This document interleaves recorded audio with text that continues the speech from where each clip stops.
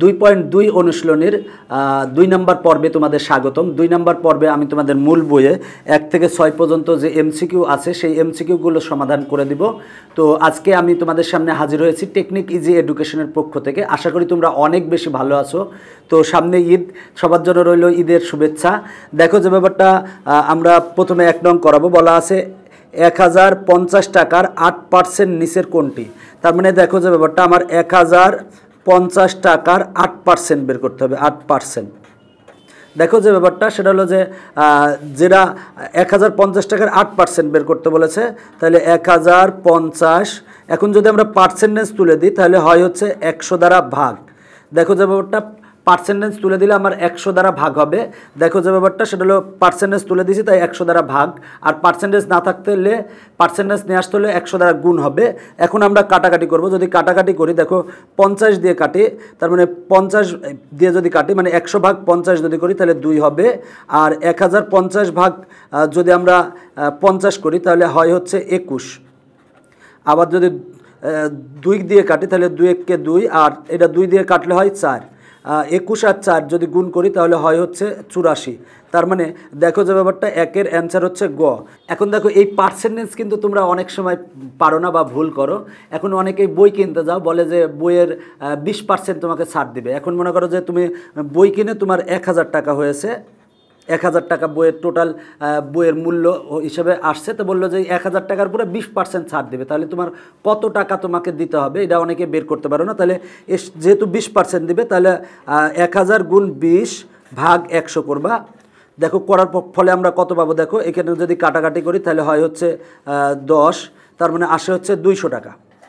200 টাকা আসে, 200 টাকা আসে। এখন তুমি যে ব্যাপারটা এই 200 টাকা ছাড় দিবে কিন্তু দোকানদার, তার মানে তুমি 1000, এবার 1000 থেকে টোটাল বইয়ের দাম 1000 টাকা, এই 1000 টাকার উপরে যদি 20% ছাড় দেয় তাহলে এই 20 ছাড় দিবে হচ্ছে 200 টাকা। তাহলে 1000 টাকা থেকে 200 টাকা বাদ দিবা, বাদ দিলে আসে হচ্ছে 800 টাকা। তার মানে তুমি 800 টাকা দোকানদারকে দিবা, দিলে তাহলে তুমি 20% ছাড় পাচ্ছ। 20% ছাড় মানে তুমি 200 টাকা ছাড় পাচ্ছ। এখন যদি তোমার বই কিনে বইয়ের মূল্য হয়েছে সাপোজ হচ্ছে 1500 টাকা, এখন বলা হলো যে 1500 টাকার উপর 30% ছাড় দেবে। তাহলে দেখো যে ব্যাপারটা এটা সহজভাবে 30% ছাড়, তার মানে 30%, তার মানে 30 ভাগ 100 করবা, মানে 1000 গুণ 30 ভাগ 100 করবা, করলে যা আসবে সেটা হবে ছাড়। এবার ওই তোমার বইয়ের দাম যেহেতু 1500 টাকা তোমার আসছে, তাহলে 1500 টাকার থেকে ওই ছাড়টা বিয়োগ করবা। তো এইভাবে সহজেই তুমি কত টাকা দোকানদারকে দিবা এটা বের করতে পারবা। অনেক সময় অনেককে হয়তো দোকানদার ঠকাতে পারে, এই জন্য তোমরা যাতে না ঠগো সেজন্য আমি তোমাদের বের করার নিয়মটা বললাম। এখানে বলছিল যে 1050 টাকায় 8% নিচের কোনটি। 1050 টাকা যদি দাম হয় বইয়ের, এটা যদি 8% ছাড় দেয় তাহলে কত টাকা দিতে হবে। যদি এরম বলতো তাহলে 1000 গুণ 8 ভাগ 100 করবা, করলে যা আসবে তা আসছে হচ্ছে 84, মনে করো 84 আসছে। তাহলে 1050 থেকে 84 বাদ দিবা, বাদ দিলে যা আসবে তাই তুমি ওই দোকানদারকে দিবা। এটা হচ্ছে তোমার কীভাবে কত টাকা ছাড় এভাবে তুমি বের করতে পারবা। মূলত 1050 টাকার 8% নিচের কোনটি, তাহলে 1050 গুণ 8 ভাগ 100 যা হবে সেটা হচ্ছে যত টাকা হয় সেটাই 84 টাকা আসে। এবার যদি বলে যে দোকানদারকে তোমার কয় টাকা দিতে হবে, 1050 থেকে 84 বিয়োগ করবা, করলে যা হবে তাই তোমাকে দিতে হবে। তো এখন আসো আমরা 2 নং সমাধান করাবো। বলা আছে বার্ষিক 10% সরল মুনাফায়, 10% মানে মুনাফার হার দেওয়া আছে। সরল মুনাফায় 1200 টাকার 4 বছরের সরল মুনাফা কত। সরল মুনাফা আমরা সরল মুনাফার ক্ষেত্রে সূত্র জানি I = P/N। পি হচ্ছে আসল। তাহলে আসল কিভাবে বলবো, তোমার মনকে প্রশ্ন করবে যে এই মন কত টাকা।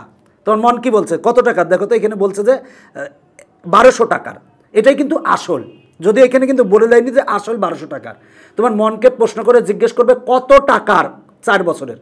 তো এখানে 1200 টাকার, তার মানে পি মানে আসল হচ্ছে 1200 টাকা, তার মানে পি এর মান হচ্ছে 1200 টাকা গুণ আর হচ্ছে মুনাফার হার, মুনাফার হার হচ্ছে 10%। দেখো আমরা R = 10%, তাহলে আমরা যদি পার্সেন্টেজ তুলে দিই তাহলে হবে 100 দ্বারা ভাগ, তার মানে যে ব্যাপারটা 10 ভাগ 100। এরপরে দেখো যে ব্যাপারটা এন হচ্ছে সময়, সময় হচ্ছে 4 বছর, তাহলে সময় হচ্ছে 4 বছর।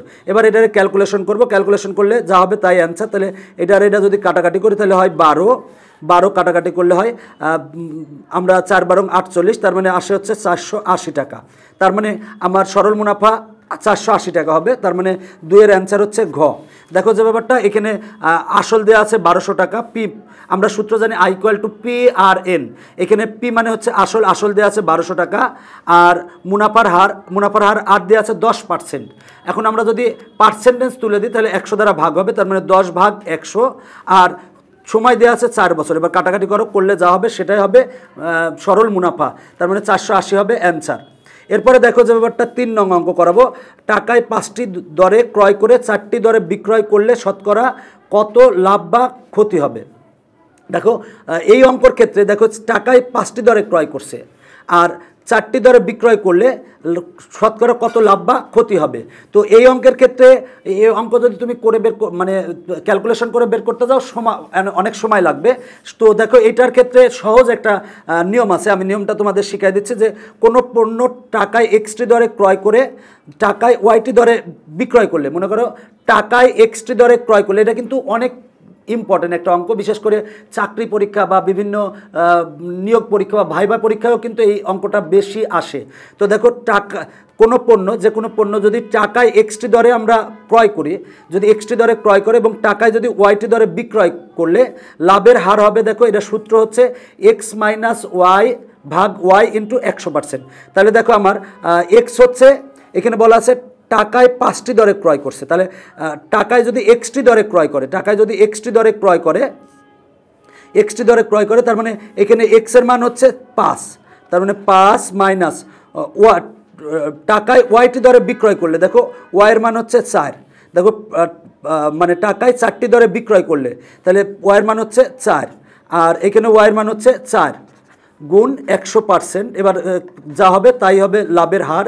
তার মানে যে ব্যাপারটা আমরা এইটার থেকে এটা বাদ দিই, যদি বাদ দিলে হয় হচ্ছে, দেখো যে ব্যাপারটা সেটা হলো যে 1 ভাগ 4 গুণ 100%। এবার দেখো কাটাকাটি করলে আসে হচ্ছে 25% আসে, তাহলে অ্যান্সার হচ্ছে 25%। দেখো যে ব্যাপারটা এটা, এই সূত্রটা মনে রাখবা। যদি টাকায় এক্সটি দরে ক্রয় করে যদি ওয়াইটি দরে বিক্রয় করি তাহলে লাভের হার হবে হচ্ছে এক্স মাইনাস ওয়াই ভাগ ওয়াই গুণ 100%। এখন দেখো বলছিল যে টাকায় 5টি দরে ক্রয় করে, তার মানে এক্সের মান হচ্ছে 5, আর টাকায় 4টি দরে বিক্রয় করছে, তার মানে ওয়াইয়ের মান হচ্ছে 4।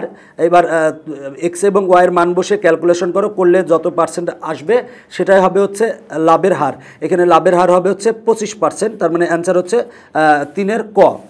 এরপরে দেখো যে ব্যাপারটা সেটা হলো যে 4 নং বলা আছে মুনাফা হিসাবের ক্ষেত্রে মুনাফা ইকুয়াল টু মুনাফা আসল মাইনাস আসল। দেখো আমরা এখানে একটা সূত্র জানি, সূত্রটা হচ্ছে আসল যোগ মুনাফা সমান মুনাফা আসল। তাহলে অতএব মুনাফা ইকুয়াল টু আসলটা প্লাস পক্ষান্তর করলে মাইনাস হবে, তার মানে মুনাফা ইকুয়াল টু হবে মুনাফা আসল মাইনাস আসল। তার মানে মুনাফা ইকুয়াল টু মুনাফা আসল মাইনাস আসল, তার মানে মুনাফা ইকুয়াল টু মুনাফা আসল মাইনাস আসল, এটা হচ্ছে সঠিক। এরপরে দেখো আমরা সূত্র জানি I equal to P R N, এটা সরল মুনাফার ক্ষেত্রে জানি। তার মানে মুনাফা ইকুয়াল টু আসল গুণ মুনাফার হার গুণ সময়। এখানে বলা আছে মুনাফা ইকুয়াল টু আসল গুণ মুনাফা গুণ সময় ভাগ 2, এমন কিন্তু আমার সূত্র নাই, সুতরাং এটা হচ্ছে ভুল। দেখো 3-এ বলা আছে চক্রবৃদ্ধি মুনাফা ইকুয়াল টু চক্রবৃদ্ধি মূল মাইনাস মূলধন। দেখো আমরা চক্রবৃদ্ধি মুনাফার সূত্র জানি হচ্ছে সি মাইনাস পি। দেখো চক্রবৃদ্ধি মুনাফা equal to C minus P, C মানে হচ্ছে চক্রবৃদ্ধি মূল আর পি মানে হচ্ছে মূলধন, তার মানে চক্রবৃদ্ধি মূল মাইনাস মূলধন, এটা হচ্ছে সঠিক। দেখো আমরা চক্রবৃদ্ধি মুনাফার সূত্র জানি সি মাইনাস পি, সি মানে হচ্ছে চক্রবৃদ্ধি মূল আর পি মানে হচ্ছে আসল, তার মানে চক্রবৃদ্ধি মুনাফা ইকুয়াল টু চক্রবৃদ্ধি মূল মাইনাস মূলধন, এটা সঠিক। তার মানে 4-এর অ্যান্সার হবে 1 ও 3।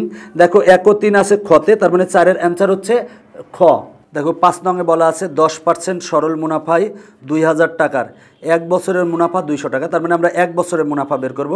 আর সরল মুনাফার ক্ষেত্রে আমরা জানি I equal to P R N. দেখো এখানে পি মানে হচ্ছে আসল, আসল কত, দেখো এখানে বলবো যে তোমার মনকে জিজ্ঞেস করবা কত টাকা।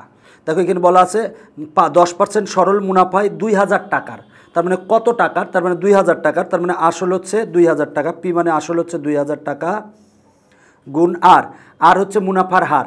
এখানে মুনাফার হার দেওয়া আছে 10%, তাহলে আমরা মুনাফার হার আর ইকুয়াল টু 10%, পার্সেন্টেজ তুলে দিলে 100 দ্বারা ভাগ হবে, তার মানে 10 ভাগ 100 হবে গুণ 1 বছরের মুনাফা। আমরা 1 বছরে কিন্তু মুনাফা বের করব, তাহলে সময় হচ্ছে এন ইকুয়াল টু হচ্ছে 1, তাহলে এবার যদি কাটাকাটি করি তাহলে দেখো এটা 100 দিয়ে যদি কাটে তাহলে 20 হয়, তাহলে হয় হচ্ছে দেখো যে ব্যাপারটা 200 টাকা। তার মানে দেখো যে ব্যাপারটা আমরা পাচ্ছি 1 বছরের মুনাফা 200 টাকা। দেখো 10% সরল মুনাফায় 2000 টাকার 1 বছরের মুনাফা, 1 বছরের মুনাফা মানে আমরা I = PRN এই সূত্র বসালাম। পি মানে হচ্ছে আসল, আসল হচ্ছে 2000 টাকা, আর মানে হচ্ছে মুনাফার হার, মুনাফার হার দেওয়া আছে 10%, পার্সেন্টেজ তুলে দিলে 100 দ্বারা ভাগ, তার মানে 10 ভাগ 100, আর সময় 1 বছর, তাহলে 1 বছর দিয়েছি, কাটাকাটি করলে আসে 200 টাকা। তার মানে 1 নং হচ্ছে সঠিক। এবার বলছে 5 বছরের মুনাফা আসল, তাহলে আমরা আগে 5 বছরের মুনাফা বের করব। তাহলে দেখো আমার 1 বছরের মুনাফা পেয়েছি 200 টাকা, তাহলে 5 বছরের মুনাফা হবে 200 গুণ 5, তাহলে হবে 1000 টাকা। তার মানে 200 গুণ 5 সমান 1000 টাকা। তার মানে আমরা 5 বছরের মুনাফা পেলাম 1000 টাকা। তাহলে 5 বছরের মুনাফা আসল, তাহলে 5 বছরের মুনাফা পেয়েছি আমরা 1000 টাকা, আর তাহলে মুনাফা আসল, এর সাথে আমরা আসল যোগ করব। যদি আসল হচ্ছে 2000 টাকা, আসল যোগ করি, যোগ করলে আসে 3000 টাকা, 3000 টাকা আসে। তার মানে দেখো যে ব্যাপারটা বলা আছে 5 বছরের মুনাফা আসল আমরা পেলাম 3000 টাকা। এখন বলা আছে 5 বছরের মুনাফা আসল, আসলের 1/2/3 গুণ, এটা কিন্তু আমার যে ব্যাপারটা আসল আমরা আছে হচ্ছে 2000 টাকা। তাহলে দেখো আসলের কিন্তু যে ব্যাপারটা এটা কিন্তু 3000, আমার মুনাফা আসল আমরা পেয়েছি 3000 টাকা, এটা যদি আমার 1.5 গুণ হতো সেক্ষেত্রে কিন্তু হতো, যদি এটা 1.5 গুণ দিই, আমার যদি এটা 1.5 গুণ হয়, কিন্তু দেখো 1.5 গুণ হয়, 1.5 গুণ হবে, তাহলে 1.5 গুণ যদি হয় তাহলে কিন্তু এটা সঠিক হবে, কিন্তু যদি 1.5 গুণ যেহেতু না তাহলে এটা সঠিক না। এবার দেখো যে ব্যাপারটা 6 বছরের মুনাফা আসলের সমান হবে, তাহলে 1 বছরের আমরা মুনাফা পেয়েছি 200 টাকা, তাহলে 6 বছরের মুনাফা হবে 1200 টাকা। দেখো বলা আছে 6 বছরের মুনাফা আসলের সমান, দেখো 6 বছরের আমরা মুনাফা পাচ্ছি হচ্ছে 1200 টাকা, আর বলা আছে 6 বছরের মুনাফা আসলের সমান, দেখো আসল হচ্ছে আমার 2000 টাকা, তাহলে কি আসলের সমান না? সমান না, তার মানে এটাও ভুল। তার মানে অ্যান্সার হচ্ছে 1। তার মানে যদি আমরা অ্যান্সার 1 করতে চাই তাহলে এইখানে 1 অ্যান্সার কিন্তু কোনোটাই নাই, তার মানে এটা সঠিক অ্যান্সার নাই। যদি তুমি এটা 1.5 গুণ দাও, এখানে আসলের 1.5 গুণ দাও, তাহলে অ্যান্সার হবে ক। আর যদি 1.5 গুণ না দিয়ে যদি এমনি এই যেভাবে আছে তাহলে অ্যান্সার হবে 1, কিন্তু এটা অ্যান্সার নাই। তো আমরা এখানে 1.5 গুণ করে নিই, 1.5 গুণ করে নিলে অ্যান্সার হবে ক।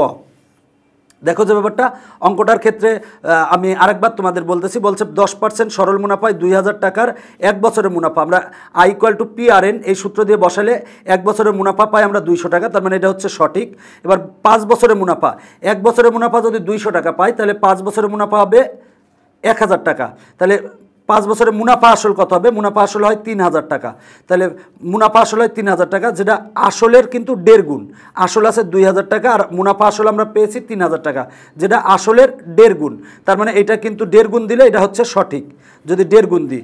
আর 6 বছরের মুনাফা, দেখো আমরা 1 বছরের মুনাফা পেয়েছি 200 টাকা, তাহলে 6 বছরের মুনাফা হচ্ছে 1200 টাকা, আর আসল তো দেওয়া আছে 2000 টাকা। বলা আছে 6 বছরের মুনাফা আসলের সমান, এই দুইটা কিন্তু সমান না, তার মানে এটা ভুল। যদি এখানে আমরা 1.5 গুণ করি তাহলে অ্যান্সার হবে 1 ও 2। এরপরে আসো যে ব্যাপারটা আমরা 6 নং সমাধান করাবো। বলা আছে জামিল সাহেব বার্ষিক 10% মুনাফায় ব্যাংকে 2000 টাকা জমা রাখলেন। নিচের প্রশ্নগুলোর উত্তর দাও। এই উদ্দীপকের আলোকে আমরা এই 3টা প্রশ্নের উত্তর দিব, যদিও 6-এর 3টা প্রশ্ন আছে। বলছে প্রথম বছরান্তে মুনাফা আসল কত? তাহলে আমরা প্রথম বছরান্তে আগে মুনাফা বের করব। আমরা এখানে সরল মুনাফার ক্ষেত্রে আমরা জানি I = PRN। দেখো যে ব্যাপারটা পি মানে হচ্ছে আসল। এখন তোমার আসল কিভাবে বের করবা? মনকে প্রশ্ন করবা কত টাকার। তাহলে এখানে টাকা হচ্ছে কত টাকা জমা রাখছেন, জমা রাখছেন হচ্ছে 2000 টাকা, তার মানে আসল পি হচ্ছে 2000 টাকা গুণ মুনাফার হার, মুনাফার হার হচ্ছে আর কে বলা হয় মুনাফার হার, মুনাফার হার হচ্ছে 10%, তাহলে 10% আমরা যদি পার্সেন্টেজ তুলে দিই তাহলে হবে 100 দ্বারা ভাগ, গুণ এন হচ্ছে সময়, প্রথম বছর আনতে বলছে, তাহলে সময় হচ্ছে N1। তাহলে যদি আমরা কাটাকাটি করি, এটা যদি 100 দিয়ে কাটি তাহলে হয় হচ্ছে এখানে 20, তার মানে আসে হচ্ছে 200 টাকা। তার মানে দেখো যে ব্যাপারটা সেটা হলো যে 1 বছরের মুনাফা আমরা পেলাম 200 টাকা, আর দেখো 1 বছরান্তে আমরা মুনাফা পেলাম হচ্ছে 200 টাকা। বলা আছে 1 বছরান্তে মুনাফা আসল বের করতে বলছে, তাহলে মুনাফার সাথে আমরা আসল যোগ করব, তাহলে মুনাফা পেয়েছি 200 আর আসল হচ্ছে 2000 টাকা, তাহলে 200 যোগ 2000 সমান হবে হচ্ছে 2200। তার মানে অ্যান্সার হচ্ছে 6-এর 1-এর অ্যান্সার হচ্ছে গ। এরপরে দেখো যে ব্যাপারটা সরল মুনাফায় 2 বছরান্তে মুনাফা আসল কত হবে। দেখো আমরা এক বছরের মুনাফা পেয়েছি হচ্ছে, এক বছরের মুনাফা পেয়েছি আমরা হচ্ছে 200 টাকা। তাহলে 2 বছরের মুনাফা পাবো হচ্ছে আমরা গুণ 2, তার মানে যদি 2 বছরান্তে আমরা মুনাফা পাবো হলো 400 টাকা। তাহলে 2 বছরান্তে আমরা আমাদের মুনাফা আসল কত হবে। মুনাফা আমরা পেয়েছি 400 টাকা। দেখো 1 বছরান্তে মুনাফা পেয়েছি 200, তাহলে 2 বছরান্তে মুনাফা হবে আমাদের 400। তাহলে মুনাফা আমরা দেখো যে ব্যাপারটা দ্বিতীয় বছরান্তে আমরা মুনাফা পেয়েছি হচ্ছে 400 টাকা। তাহলে মুনাফা আসল কত হবে। 400 যোগ দেখো আসল হচ্ছে 2000, তাহলে 400 যোগ 2000 সমান হবে হচ্ছে 2400। তাহলে মুনাফা আসল বের করতে বলছে, তাহলে এটার অ্যান্সার হবে 2400, মানে 6 এর 2 এর অ্যান্সার হচ্ছে ক। বলা আছে সরল মুনাফায় 2 বছরান্তে মুনাফা আসল কত হবে। তাহলে 1 বছরান্তে আমরা মুনাফা পেয়েছি 200 টাকা, তাহলে 2 দ্বারা গুণ করলে 2 বছরান্তে মুনাফা পাবো আমরা 400 টাকা। তাহলে মুনাফা আসল বের করতে বলছে, তাহলে মুনাফা আসল হবে হচ্ছে মুনাফা 2 বছরান্তে মুনাফা 400 টাকা আর আসল হচ্ছে 2000 টাকা। তাহলে 2000 আর 400 যোগ করি তাহলে 2400, তাহলে অ্যান্সার হচ্ছে 2400। দেখো এখন 6 এর 3 করাবো। বলা আছে প্রথম বছরান্তে চক্রবৃদ্ধি মূলধন কত হবে, মানে আমার চক্রবৃদ্ধি মূলধন বের করতে হবে। তো আমরা চক্রবৃদ্ধি মূলধনের সূত্র জানি C = P × 1 + r⁴n। এটা হলো চক্রবৃদ্ধি মূলধনের সূত্র। দেখো এখানে P মানে হচ্ছে আসল, এখানে আসল কত দেওয়া আছে, আসল দেওয়া আছে 2000 টাকা, তার মানে আসল হচ্ছে 2000 টাকা গুণ 1 + r মানে হচ্ছে মুনাফার হার। মুনাফার হার হচ্ছে 10%, আমরা পার্সেন্টেজ তুলে দিলে 100 দ্বারা ভাগ হবে, মানে 10 ভাগ 100। আর n মানে হচ্ছে প্রথম বছরান্তে বলছে, মানে সময় n = 1, তাহলে সময় n = 1 দিব। এবার এটা ক্যালকুলেশন করব, তাহলে হবে 2000 গুণ 1 যোগ এবার 10 ভাগ 100 সমান হবে 0.1, আর এরপর পাওয়ার আছে 1 লিখলেও হয়, না লিখলেও সমস্যা নাই। তাহলে হয় 2000 গুণ এবার 1 আর এটা যোগ করলে হয় 1.1। এবার যদি আমরা গুণ করি তাহলে গুণ করলে কত আসে দেখো, 2000 গুণ 1.1 সমান আসে হচ্ছে 2200, তার মানে আসে হচ্ছে 2200 টাকা। তার মানে প্রথম বছরান্তে 2200 টাকা, প্রথম বছরান্তে আমার চক্রবৃদ্ধি মূলধন আসে হচ্ছে 2200 টাকা, প্রথম বছরান্তে চক্রবৃদ্ধি মূলধন আছে 2200 টাকা। তার মানে 6 এর 3 এর অ্যান্সার হচ্ছে ঘ। দেখো 2200 টাকা অ্যান্সার। প্রথম বছরান্তে চক্রবৃদ্ধি মূলধন কত হবে, তাহলে আমরা চক্রবৃদ্ধি মূলধন বের করছি, বের করলে আমার নির্ণয় অ্যান্সার চলে এসেছে। দেখো যে ব্যাপারটা এগুলাই কিন্তু তোমাদের মূল বইতে অঙ্ক হিসাবে আছে, 7 নং থেকে অঙ্ক হিসাবে আছে। ওই অঙ্কগুলাও কিন্তু সুন্দরভাবে অনেক সুন্দরভাবে করানো আছে, যদি পারো ওই অঙ্কগুলো দেখতে পারো, দেখলে তোমাদের উপকারে আসবে। আর দেখো শুধু এমসিকিউ না, আমি যে ব্যাপারটা তোমাদের মূল বইয়ের অঙ্কগুলা, উদাহরণগুলা এবং মূল বইয়ের যে কাজ হিসেবে অঙ্কগুলো আছে সেগুলোও প্রত্যেকটা আমি তোমাদের সামনে পুঙ্খানুপুঙ্খভাবে বিশ্লেষণ করে উপস্থাপন করেছি। আশা করি তোমাদের উপকারে আসবে। তোমাদের যদি কোনো মতামত থাকে তাহলে অবশ্যই মন্তব্য করে জানাবা। আর এই যেহেতু এগুলো এমসিকিউ তাই একটু ফাস্ট করিয়েছি, যদি তোমার লাগে কয়েকবার দেখতে পারো ভিডিওটা, তবে ভিডিওটা সম্পূর্ণ দেখলে এগুলা তোমার কাছে মানে সহজ মনে হবে আমি আশা করি। আর মূল বইয়ের অঙ্কগুলা দেখলে তোমার জন্য অনেক উপকারে আসবে। তো আজকের পর্ব এখানে শেষ করছি, পরবর্তী পর্ব দেখার আমন্ত্রণ রইল। আজকের মতো বাই বাই।